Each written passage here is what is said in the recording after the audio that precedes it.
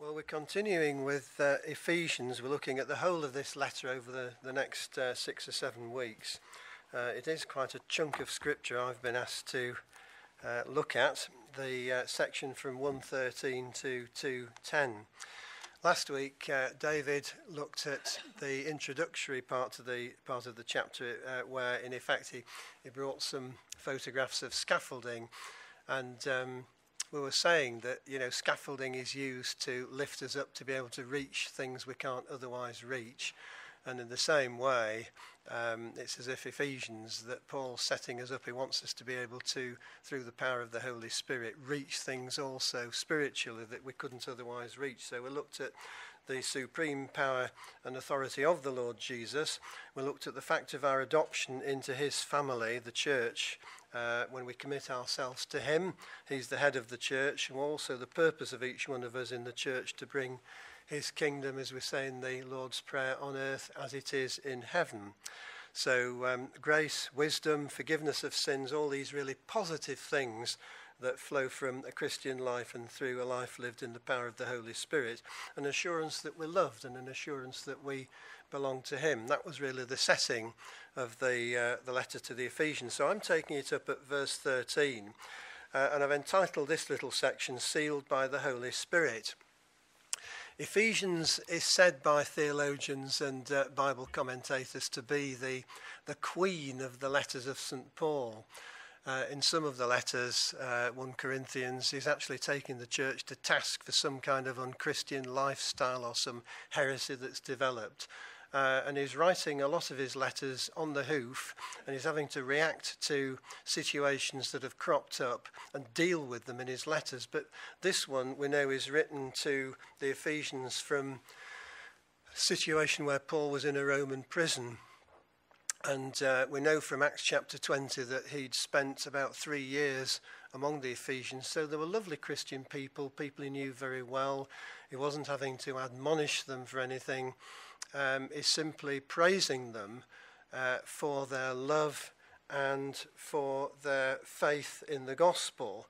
They've believed the Lord, they've received salvation, now they're living their lives by it.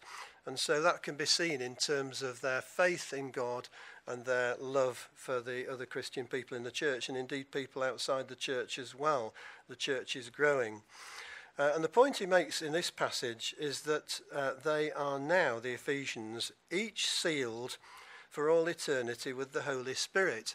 Now, in the ancient world, if you were sending a package or a parcel or a box, a crate, anywhere, you would mark it with a seal because there was no postal service, and the item had to be marked with the person to whom it belonged and from whom it was coming, who it belonged to, and then the person who received it would know whose it was.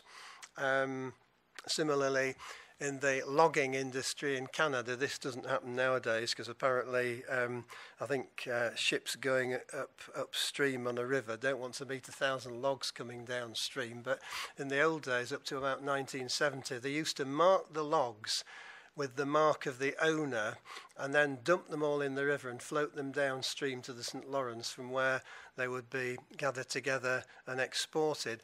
But it was the mark of the seal, the branding of the log with the owner's mark, that when it got down to where it was going to be shipped off from, that's how they knew who it belonged to.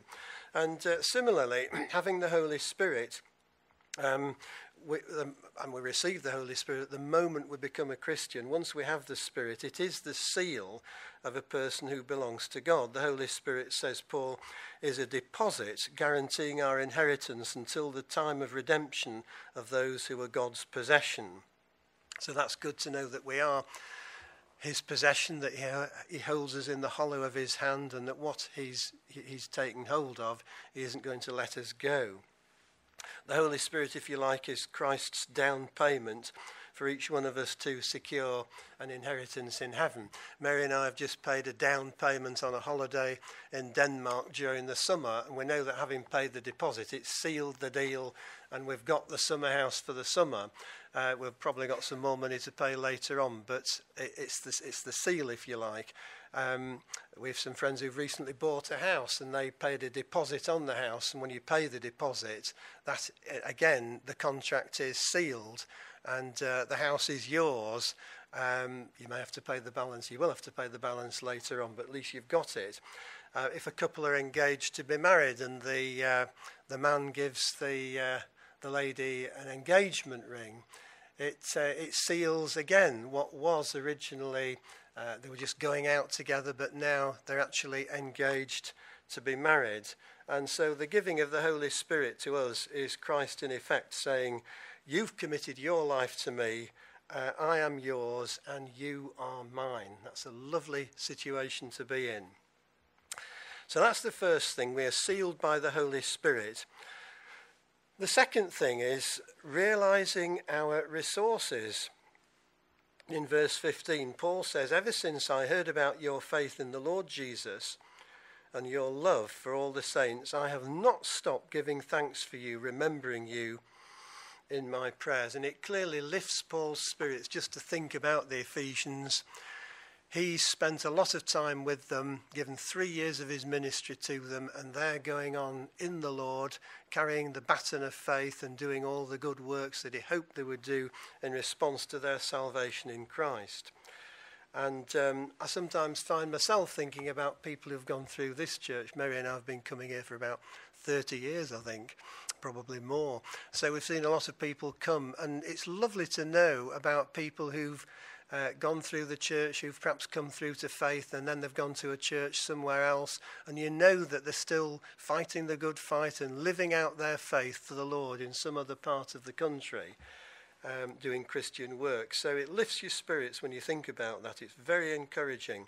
So that's what Paul is doing, but he doesn't want it to stop there, because he says in verse 17, the God of our Lord Jesus, the glorious Father, he wants that Father to give you the Holy Spirit of wisdom and revelation that you may know him better. It's good to know Christ, but it's even better to know him better.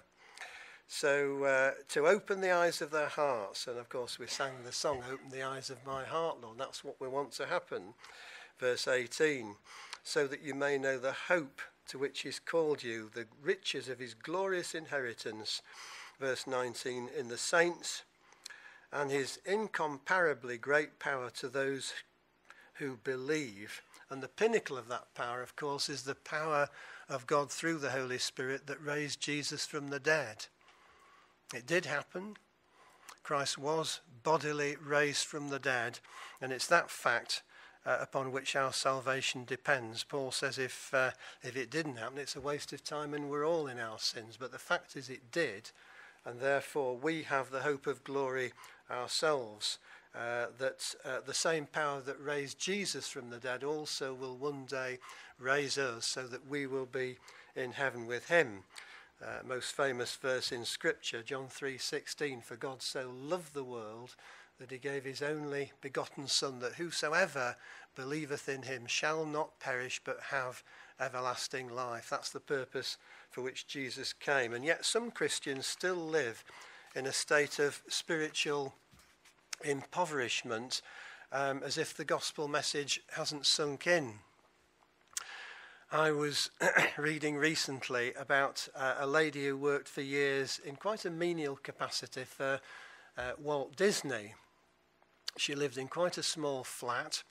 As part of her job, she used to get a bit of a bonus every year, and she was given these bits of paper, and she used to file them away, and at the end of the next year there'd be some more bits of paper.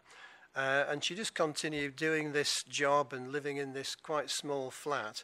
And it was only when she died that they discovered the bits of paper were share certificates in the Disney Film Company, which had been in its infancy at the time, but which of course had mushroomed. And she was in fact a millionaire, but she didn't realise the resources that she'd got.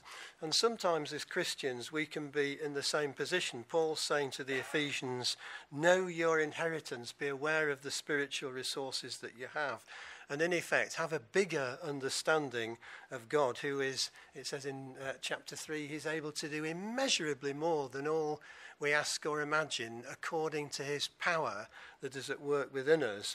And that's the power of the Holy Spirit, the power of all sorts of things. The power of prayer we have. If you pray for something, there is power in prayer, and we need to all be praying for all sorts of situations and people. The power of healing. God has given us power to heal, sometimes naturally, but sometimes through the power of the Holy Spirit quite supernaturally.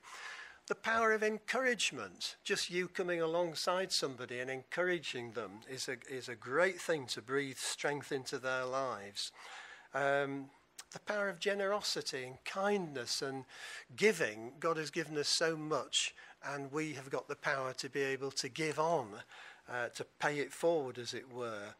The power of friendship is a great source of strength to many people, to know that there are Christian people alongside you who want the best for you. And the power of forgiveness is, of course, an amazing gift, to actually forgive somebody and to release them from whatever it is. And he wants them to be aware of the Christian Trinity. Did you know that there were 3 Trinities in the Bible? Because I didn't before I prepared this sermon, but there is the Holy Trinity, Father, Son and Holy Spirit. The evil Trinity, the flesh, the world and the devil. And the Christian Trinity, faith, hope and love. And the believers in Ephesus have certainly got faith and love. They love each other, they love the people outside, and they've got great faith in the Lord. But Paul wants them to have all 3. He wants them to have hope as well. And those 3 things should be the mark of every believer. Hope, the hope of glory in our hearts. We sing in one of our Christian worship songs. And Paul wants the Ephesian believers to add to their faith this gift of hope. Hope for the church, hope for the future, hope for the world. Because although, when we commit our lives to Christ and give our lives to him, there are many people outside in the world who haven't done yet. And yet there is hope that they will do so. He died for them as much as he did for you and for me. So if I was an atheist, and if this world was all that there was, then it would be really important to go to as many places in the world as I could, to live as long as I could, to look as young as I could, and to gain as many experiences as I could. But if actually, as Paul is saying here, we have this massive inheritance in Christ that goes on into eternity, what does it matter if we go to Skegness for a week for our holidays instead of our friends perhaps spending 3 weeks in the Maldives? It really, in the grand scheme of things, does not matter. The main thing is that we have our being in Christ, and all our hope is vested in him. That's where our inheritance is. Interestingly, these wind turbines, there are quite a lot of them off the shore of Skegness, if you've ever been to Spring Harvest and walked on the seafront. And it just reminded me of Jesus saying, the wind blows where it will. We don't know where it's going, we don't know where it comes from, but obviously there's power in the wind, and it's this analogy, if you like, between the wind and the Spirit. And if only we can harness the power of the Holy Spirit, just like those wind turbines are harnessing the power of the wind to translate it into energy. If we can gain the power of the Holy Spirit in our lives, and if we can be conduits through whom the power of the Spirit can be passed to a needy world, to our families, to other people in the church even, then that's what it's all about, the power of the Spirit. So that's the second thing. The third thing is that we are made alive in Christ, and this is the bit that's found in chapter 2, verses 1 to 10. Paul talks about how the Ephesians were before they knew Christ and how they are now. I found this quite interesting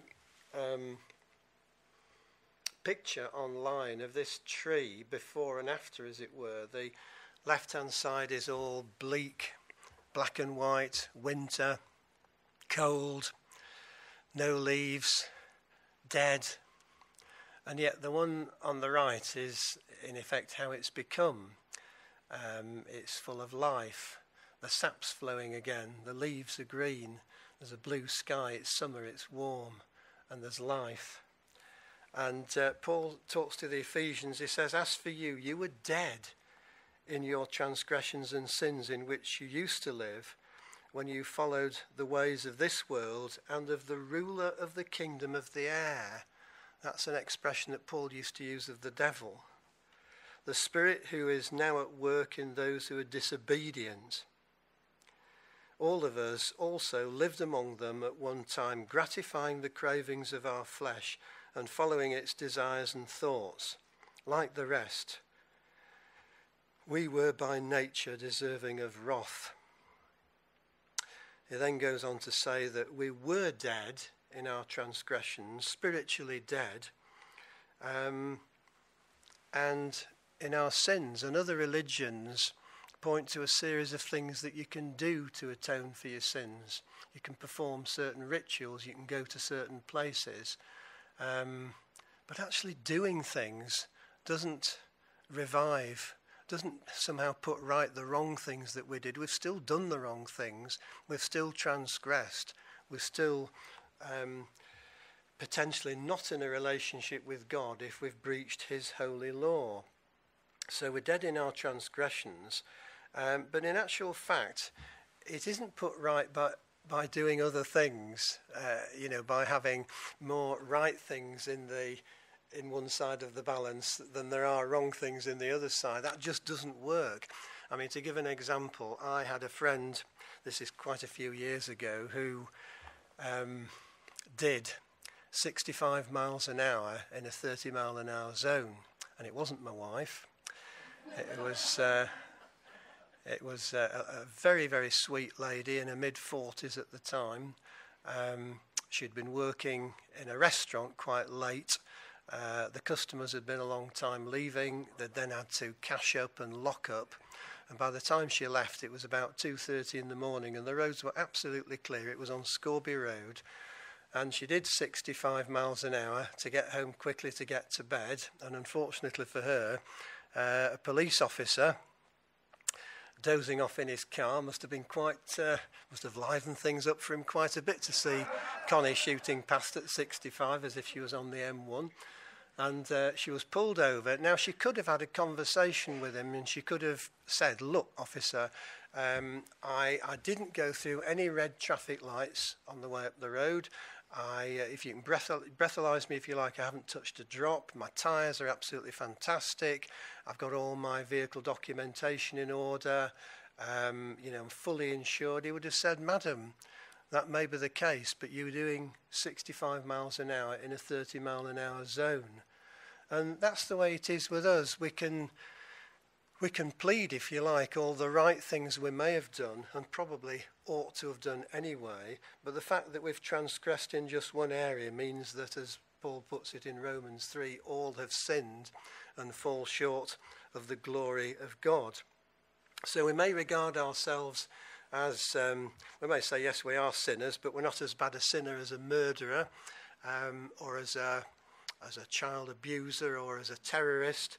But that isn't the point. The thing is that God's standard is perfection. So wherever we depart from that, we fail to come up to the standard. And Jesus was for everybody. That's what Jesus was for everybody. He gave his life for us so that whatever we'd done wrong, God would not look at us, but he would look at Jesus and say, because you've put your trust in my son, who never did a single wrong thing, that your sins are taken away. And in these crucial verses 8 and 9, for it is by grace you have been saved through faith, and this is not from yourselves, it is the gift of God, not by works, so that no one can boast. And I was just trying to imagine a heaven, if you can call it that, where people could boast about what they'd done. You get to heaven and, how did you get here? I tithed my gross income. Oh, well, I gave up 2 weeks every year during the summer to run a holiday club, and I did such and such a good gift, a good deed, or whatever it might be. And the thing is that that is not what gets us to heaven, and I suspect heaven would not be a very nice place if we were all boasting about the good things that we thought we'd done.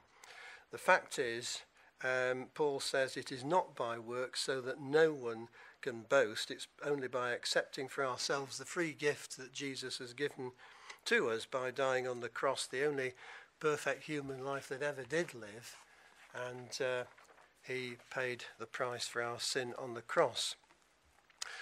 The Bible commentator and theologian William Barclay says that God is love, and that sin is therefore a crime not against law but against love.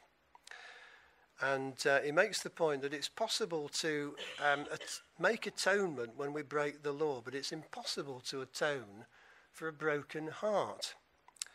So sin is not so much breaking God's law. I mean, it is that, but it's actually breaking God's heart. So just to give another crude analogy, turning back to the world of driving, if a man kills a child whilst he's driving his car, he's arrested, he stands trial, he's convicted, found guilty, and he serves a term of imprisonment. That, as far as the law is concerned, is the end of the matter. He's served his sentence, that's it. But it's far from the end of the matter for the mother whose child was killed. And it's only by her, in an act of forgiveness, forgiving that man for what he's done, that he's released from his transgression, if you like, in that respect. And it's the same with us and God, that we cannot atone for our sin by doing good works, but only by seeking his forgiveness in repentance, coming before him and saying, Lord, I do want to know you, I do know you, I do love you, I want to give my life to you, and I want to know that I am forgiven for all the wrong things that I've ever done. And that really is what we do when we come to Jesus and give our lives to him and accept through grace, through faith, by virtue of his grace towards us, the gift that is given to us. And again, grace, what is it? We often learnt in Sunday school, God's riches at Christ's expense. Undeserved favour is the other way in which grace is often described. And that's what God in Christ has done for us.